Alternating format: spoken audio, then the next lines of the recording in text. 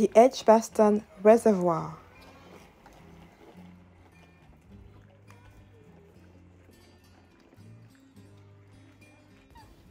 The 70-acre site is mainly open water. The reservoir was built in 1827 by Thomas Telford as a top-up for the city's canal system, and is still used for that purpose today.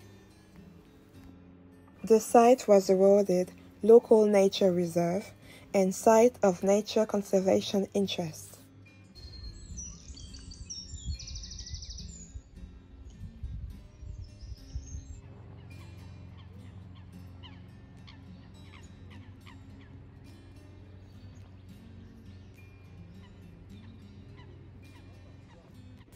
The area supports a variety of birdlife and is also a valuable city site for animals such as newts and bats.